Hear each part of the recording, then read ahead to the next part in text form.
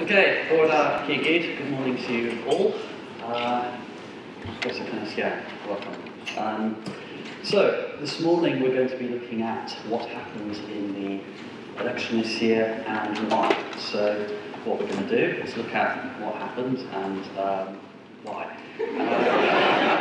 So, I thought it would be useful just to start with a brief reminder of the election result itself. So, Labour quite a long way ahead in votes and even further in seats.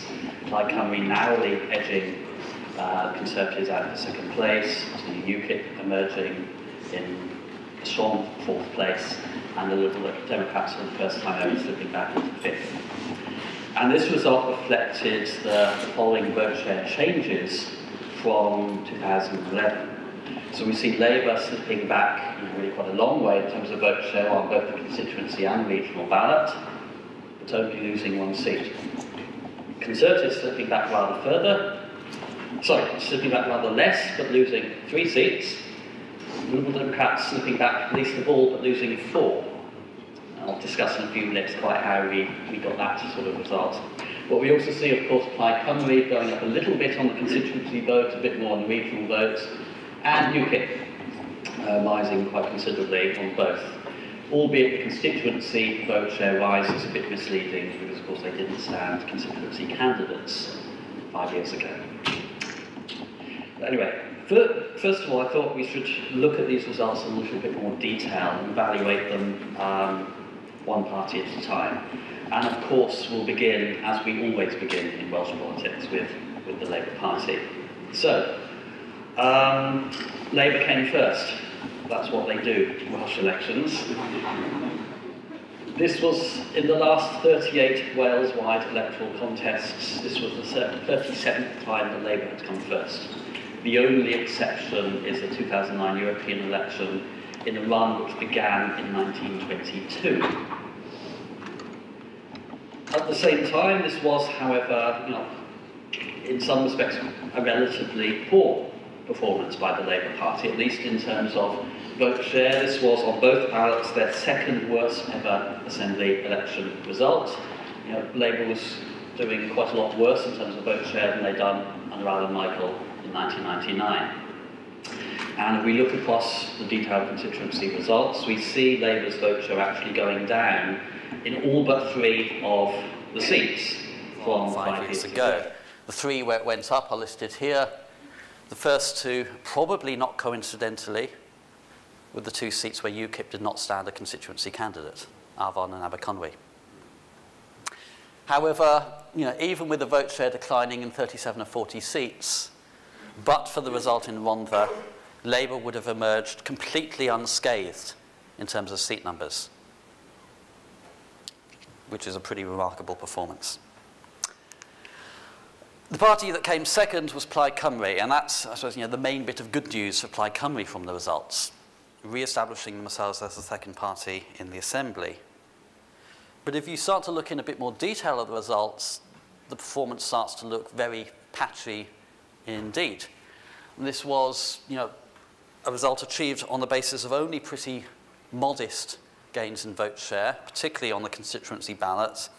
And indeed, on the constituency ballot, this was Plaid's second worst ever Assembly election, worse even than they did in 2003. And in a majority of the seats, 22 of the 40, Plaid Cymru's constituency vote share actually fell in comparison to the disastrous performance in 2011. So this was no great sort of nationwide surge behind Plaid Cymru. Plaid did have, of course, a number of very good performances in particular constituencies. I have the 3 best vote share changes listed here. They also had, of course, a double-digit percentage vote share rise in Cardiff West as well. But it's worth looking at the places where Plaid had its worst constituency vote share changes. They include Carmarthen, West and South Pembrokeshire, and Llanelli. So 2 of Plaid's 3 worst vote share changes on 2011 were in its 2 most obvious target constituency seats. Something's gone a bit wrong there. Final thing to point out with regard to Plaid is on the regional vote share changes.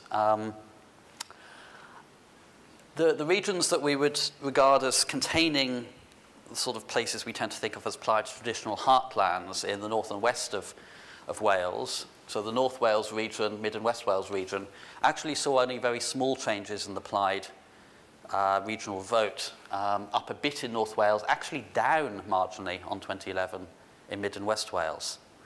The much bigger rises for Plaid Cymru were in the three southwest regions, and particularly South Wales Central, where, of course, Leanne Wood was herself standing. For the Conservatives, well, up until this year, of course, they'd had that record of improving their vote share and improving their seat numbers at every Assembly election thus far. Well, that pretty clearly and decisively came to an end this year, that run. So we see the Conservatives falling back in seat numbers and in terms of vote share on both ballots. Nonetheless, the Conservatives were still marginally second on constituency vote share, and they held all of their existing constituency seats, most of them actually pretty comfortably. And if you look at the details of where the Conservatives were doing relatively better, relatively worse in terms of the constituency, at least, you know, they were getting some of their better constituency results in some of the sort of places which they were targeting. So I think it suggests not that the Conservatives were running a fundamentally incompetent campaign. The problem is that, you know, if you're seeing your vote share falling by almost 4 percentage points from last time, even if you're doing relatively better in the seats you're targeting, it's still difficult to actually make up sufficient ground to win in many places. The big damage, though, to the Conservatives was done on the regional vote. And if we look at the regional vote shares, Mid and West Wales was the only region where the Conservatives did not come third on the regional ballot.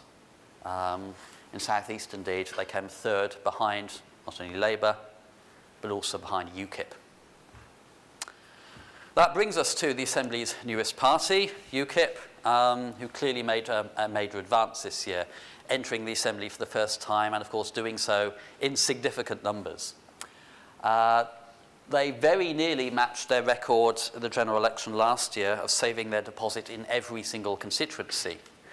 The one exception this year was Cardiff Central, where Mohammed Sarul Islam fell just short of the 5% needed. And if we look at the regional ballot, which was where the important action was always going to be for UKIP, then they had at least, you know, double-figure percentages on the regional vote in all of Wales' 5 regions. They did, though, have a particular concentration of support, just as they did in the general election last year, in South Wales East. And so if you look at the constituency ballots, there were 5 seats where UKIP won more than 20% of the vote on the constituency ballot. All 5 of those are in South Wales East. And if you look at the regional vote shares, you know, they're sort of comfortably into double figures just about in all of the other ones, but in South East Wales, close to 20%. So that has become something of a concentration of support for UKIP in that region. Final point to make on UKIP, though, is, and I have occasionally had since the election to remind 1 or 2 journalists in London that UKIP did actually come 4th in Wales. They didn't win the election. Moreover, UKIP's vote share this year, even on the regional vote where they did a bit better, was actually down, not only on their vote share in the European election, and we wouldn't have expected UKIP to match that, but it was also down on their vote share in the general election last year. So, you know, the story of UKIP progress is, well, it's a bit more complicated than that. Finally, the Liberal Democrats. I did think of possibly just leaving this slide blank and calling for a moment's silence. And I like, as you've probably noticed, for all of the parties to mention something good, something not so good. It's really difficult, I'm afraid, to come up with positive news on the Liberal Democrats. You know, this was their worst ever Assembly election result, again, after the last one, which was also had been their worst ever Assembly election result. And you can almost sort of take your pick of statistics which illustrate just how badly the party was doing. In the 2010 general election, the Liberal Democrats saved every deposit, and in fact they got more than 10% of the vote in every seat in Wales except for Ynys Môn. Now they're losing their deposit in 26 of the 40 seats. It's a pretty desperate performance, and of course, significant numbers of their candidates were getting utterly derisory numbers of votes. And on the constituency ballot, as one or two other people have already pointed out, more than half of all votes cast for Liberal Democrats came in 4 seats, the only 4 seats where they seem to be still serious players: Brecon and Radnor, Montgomery, Ceredigion, and Cardiff Central. If you look at their constituency vote share changes from last time, other than Kirsty Williams' remarkable performance in Brecon and Radnor, Aled Roberts, standing in Clwyd South, was the only Liberal Democrat candidate in the whole of Wales who was able to manage a positive vote share change, albeit that positive vote share change was from not very much last time to very slightly more this time. But still, that's still a pretty remarkable performance by him. And you're seeing in seats like Newport East, Aberconwy, Wrexham, seats which the Liberal Democrats haven't won in recent times, but in living memory of even the youngest person in this room, the Liberal Democrats have been performing really strongly. Big losses in vote share, going down to pretty pitiful levels in many cases. Meantime, other seats like Delyn and a few others, you're only seeing small losses in Liberal Democrat vote share change because we were coming across what statisticians tend to refer to as floor effects, i.e. there's only so far it can fall. When they were starting at not much greater than 0, there's only a certain degree to which it can fall. And the final statistic I'll give you, which some of you might have seen on Twitter about a week ago, across all of the UK's law-making parliaments now, so Westminster, the devolved, and the European Parliament, there are now only 15 elected Liberal Democrat members and 16 Plaid Cymru members. And it's not as if Plaid Cymru have been doing spectacularly well in recent years, yet there are still fewer Lib Dems elected across all of the UK's lawmaking parliaments now than Plaid Cymru members. It's a reflection on the pretty desperate times the party has faced and is facing. Okay. At the pre-election seminar we did a couple of months ago, I presented to people a series of slides based on this sort of template. So for each of the parties, what was the electoral battleground? What were the seats where they might be plausibly looking to gain? The seats where they might plausibly under pressure and having to make an active defence? And then in more unlikely scenarios, seats that they might win if their electoral dreams were coming true, or seats they might lose in a sort of nightmare scenario. I thought it would be useful to run quickly through those slides again, because I think they tell a lot of the story of this election. Remind you, for each party, I've colour-coded the seats by that party's main competitor in that seat, and I've highlighted a seat in bold if it changed hands. So for Labour, first of all, well, in comparison with 2011, there were never any very plausible seat gains they were going to make, except possibly a North Wales list seat if they'd lost constituency seats in North Wales. The action, or the real action of the election, actually much of the story of the election, is in this bottom left-hand cell here. These first 2 seats, Labour was going into the election holding them by majorities of fewer than 100. The bottom 4 seats held by Labour in the Assembly but lost to the Conservatives at the general election last year. Cardiff North and Vale of Glamorgan lost quite decisively. And Labour held all of them. I mean, that's seriously impressive. 6 very losable seats. In fact, if Labour had lost all of those 6 seats, they wouldn't have won any list seats in compensation. So they would have been down at 23 seats. By far their worst ever performance in an Assembly election result. There you basically have a big part of the story of this year's election. And if we look at some of these seats I'd highlighted last time as sort of more implausible Labour losses, the Conservatives in a few seats they talked up didn't really come anywhere close. And somewhat surprisingly, it was actually Plaid Cymru in these seats who put Labour under pressure. There was even Blaenau Gwent, which I wouldn't have classified even as a stretch goal. I would have had to invent a 3rd column for Blaenau Gwent as, are you out of your effing mind? But it was in those seats where Labour was put under pressure, and of course the Rhondda, the only one that actually changed hands. We see almost the reverse picture with the Conservatives.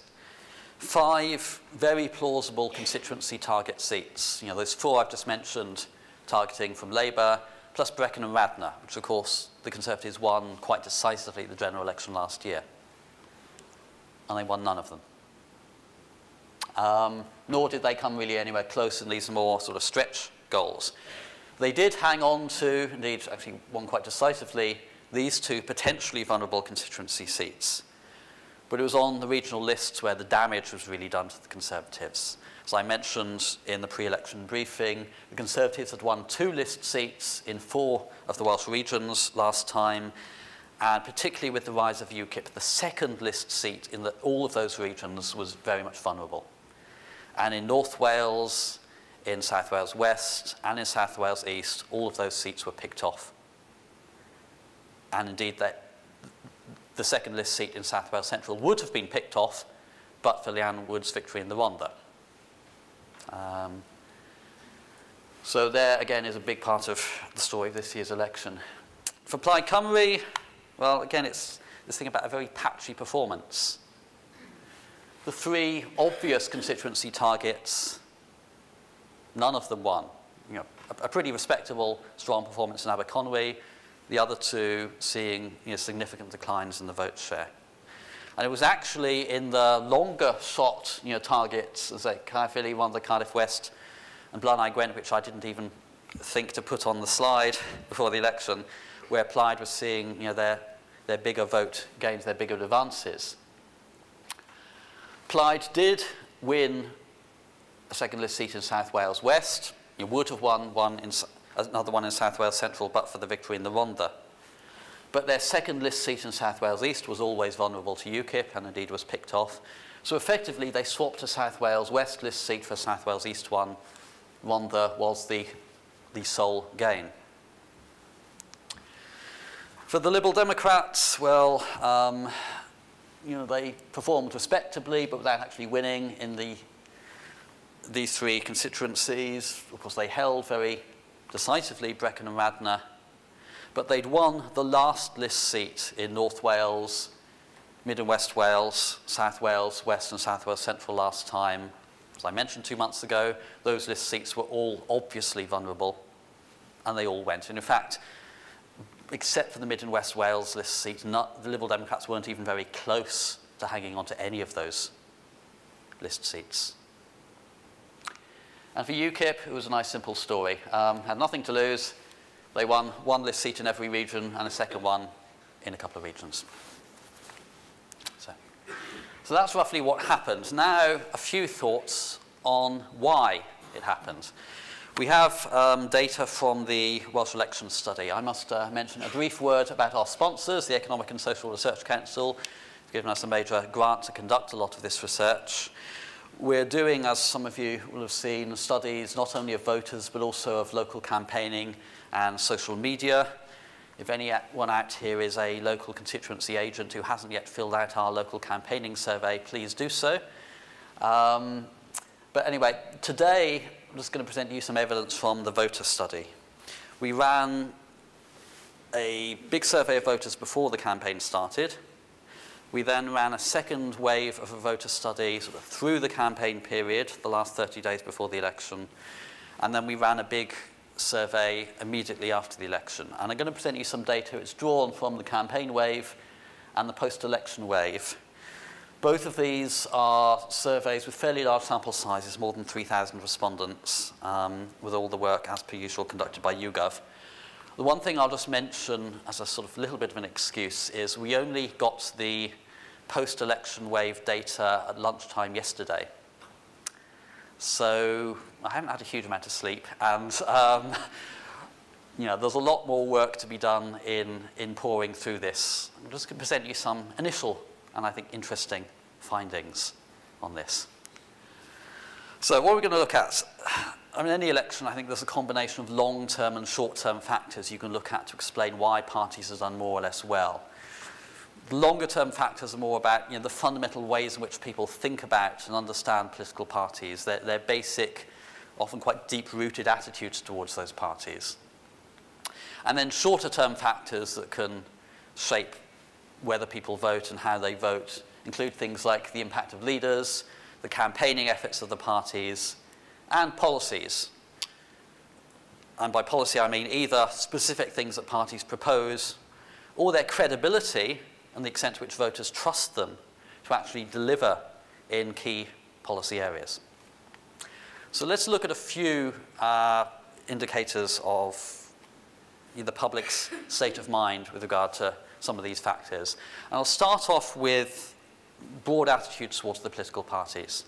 And the first thing I'm going to show you is a few slides related to, we just asked people a simple question, how do you feel about all of the political parties on a 0 to 10 scale, where 0 means strongly dislike, 10 means strongly like.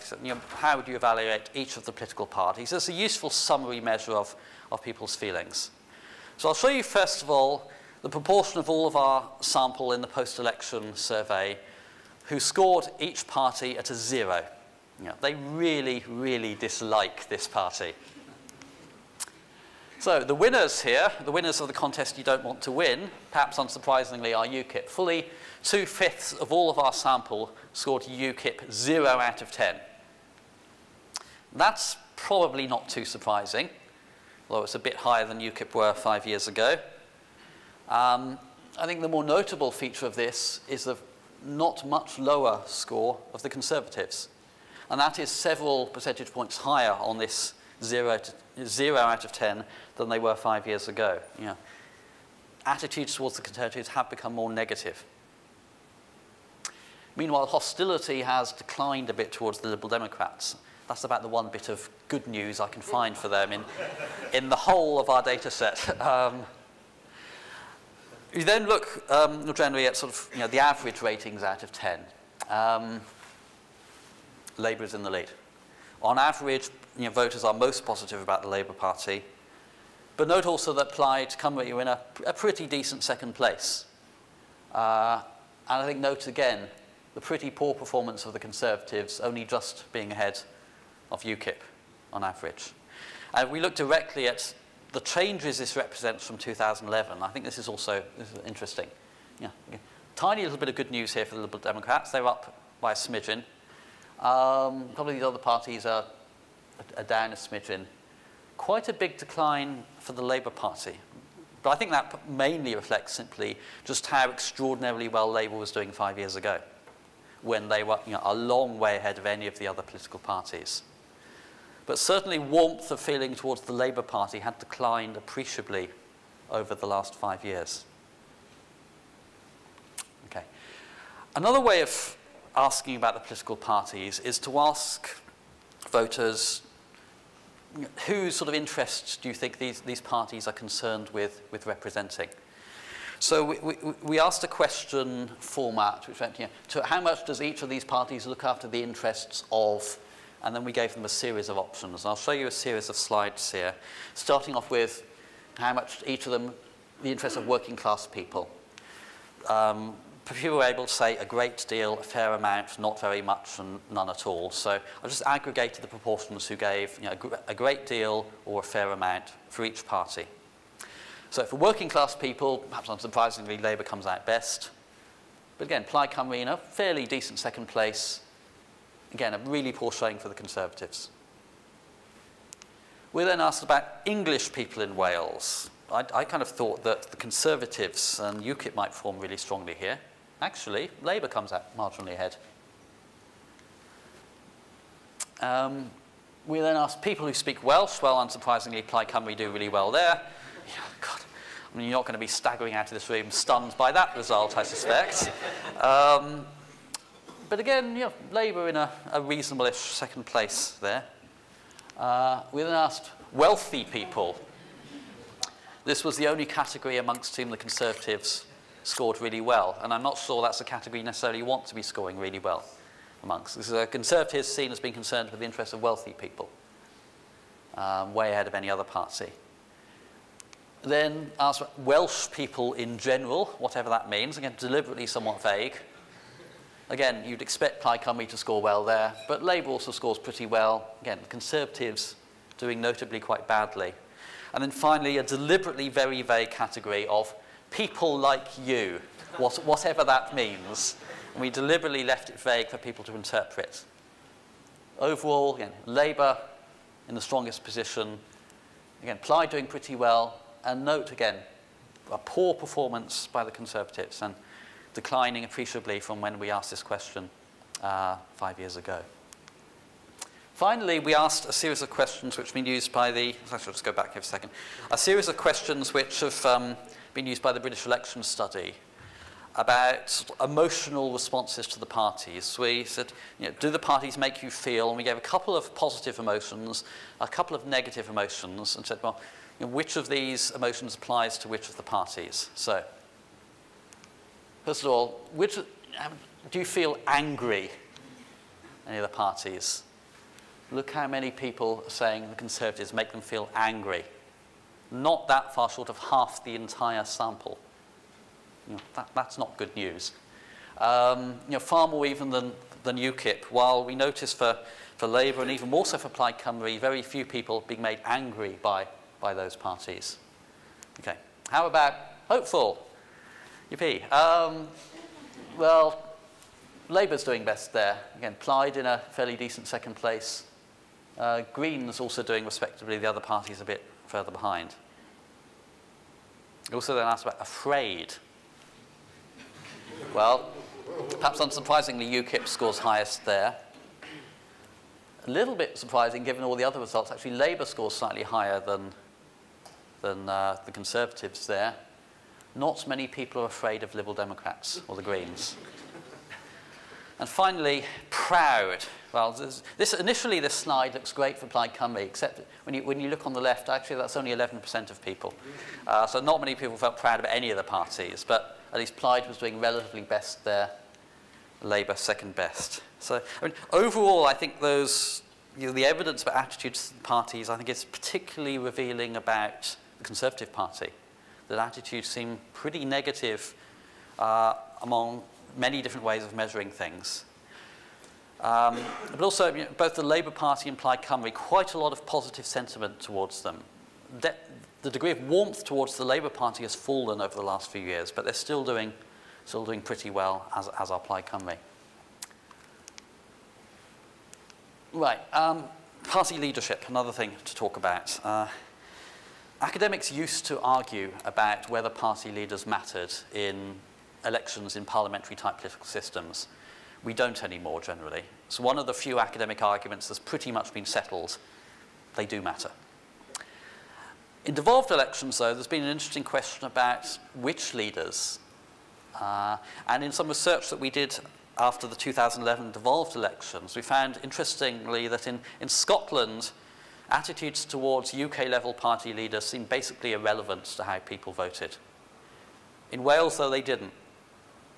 Attitudes to both the Welsh-level leaders, but also UK-level party leaders, were important in helping shape the way that people made their voting choices in the end. So we've asked quite a lot of questions about leadership, many of them asking about not just the Welsh leaders, but also the UK-level party leaders.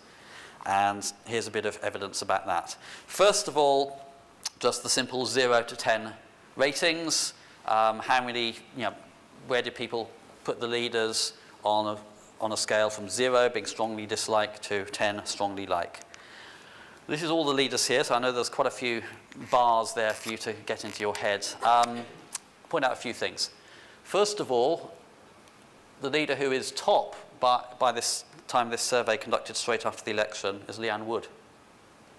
It's the first time we've seen her in a clear lead amongst all of these leaders. Secondly came Carwyn Jones, still performing pretty strongly, but 5 years ago Carwyn Jones was almost up at 6 out of 10. Carwyn Jones was still an electoral asset to Labour this year, but as tends to happen to people when they're holding high office for several years, his popularity has declined by just over a point on this 11-point scale. Kirsty Williams, I suppose that's the other bit of good news for Liberal Democrats in all of this data. despite a dreadful election for her party, Kirsty Williams was still pretty positively evaluated, certainly compared to the other leaders. But the other thing which I think is really important here is right over here. This is David Cameron, averaging barely above 3 out of 10. And there's been a noticeable decline in Cameron's ratings in recent months in Wales. For the general election last year, I think even in Wales, David Cameron was an electoral asset to the Conservative Party. This year, I think he wasn't, and I think one of the problems maybe with the Conservative campaign was that they possibly didn't adjust quickly enough to the fact that Cameron had actually become, I think, with many voters, an electoral liability. So, for instance, a couple of I think it was the last 2 Conservative Party election broadcasts closed with a lengthy direct-to-camera appeal by David Cameron. Do you really want to have just about the most unpopular party leader in Wales as the closing note on your party election broadcast? Maybe not. Okay, we asked 1 or 2 other questions as well about leaders. First of all, we asked, which one would make the best First Minister? 5 years ago when we asked this question, Carl Wyn-Jones was almost embarrassingly far ahead of all of the other leaders. I think he's got about 5 times as many mentions as the next closest leader, who was Kirsty Williams, and about 7 times as many as the leader of Plaid Cymru, Ieuan Wyn-Jones. Now we actually see him more or less dead heating with Leanne Wood. In fact, Leanne Wood is marginally ahead, albeit that's well within sort of the boundaries of sampling error. Okay, lots of people say don't know, so I suppose you overall count this as a landslide victory for the don't knows, but of those who had a view, Leanne Wood was at very least matching Carl Wyn-Jones, the other party leaders being quite a long way behind. And when we asked which leader performed best in the campaign out of the Welsh leaders, again, there was a lot of don't knows. A lot of those with a clear view. There was one pretty clear winner. And it actually wasn't the leader of the party that came first. It was Leanne Wood of Plaid Cymru. So I think we can certainly take from this that, I suspect, and we'll pour through this more with some more detailed statistical modelling, I think Carl Wyn-Jones was still overall an electoral asset for Labour, but significantly less so than he had been 5 years ago. And whereas 5 years ago, Plaid Cymru's leader was frankly an electoral hindrance to them, this time round, Leanne Wood was certainly doing no harm, and indeed probably quite a lot of good to Plaid Cymru's electoral prospects. Okay. 1 or 2 more things. First of all, the campaigning activities. We have quite a lot of evidence about this, which is going to require some detailed unpicking. So I'll just show you 1 or 2 basic statistics. First of all, how many people were contacted in the election campaign. On our sample, actually quite a lot by the end of the campaign. More than 40% reported they'd been contacted by one of the parties. Now, there are various forms of contact. We have all sorts of details in the survey about who was leafleted, who was telephoned, how many times they were contacted, and we'll explore that in the future. But basically, a lot of people were contacted, more were not, and about 7% didn't know. They couldn't quite tell the difference between a Labour Party leaflet and a pizza advert for pizza delivery or something, I don't know. But anyway, then in terms of the overall sort of activity levels of the parties, which parties contacted people the most? And we see Labour come out clearly ahead. Plaid Cymru in a decent 2nd place, the Conservatives 3rd. The Liberal Democrats actually 4th, UKIP were a long way behind in 5th, and then the Greens. So, I mean, obviously we'll spend a lot more time looking at this evidence in detail, but we do know from all sorts of evidence that campaigning efforts do generally yield some sort of reward. So I think one of the factors behind Labour getting the votes out where it needed them may well have been the fact that it had the most active campaign on the ground. When we asked, though, which party ran the best campaign, well, again, another landslide victory for the don't knows. Of those who had a view, though, Plaid Cymru marginally ahead of Labour. Only around 5% of people thinking the Conservatives had the best campaign, and similarly, actually very marginally behind the proportion who thought that UKIP had the best campaign.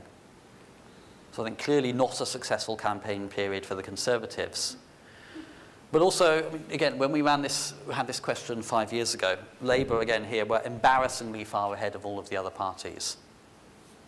They weren't this time. Finally, on policy, just mention that yeah, there are all sorts of different ways of asking about policy. Just going to show you a few slides here about the extent to which the parties were trusted on some of the major issues. To deal with, for instance, the economy. You know, this is interesting, I think, in that Labour are not in a clear lead ahead of the Conservatives. You know, in many respects, you know, Labour are much more positively evaluated than the Conservatives in Wales. On the economy, though, things are still sort of neck and neck between those two parties. Immigration, yes, we asked about immigration, even though, yes, I know it's not a devolved issue, but it's one of the things which came out a lot in our Welsh political barometer polls. Even when you ask people about major issues specifically related to the Assembly election, lots of people still mention immigration. Which parties are seen as, you know, the best to handle it? Well, UKIP do quite well here. You know, miles ahead of anyone else. Labour, second place.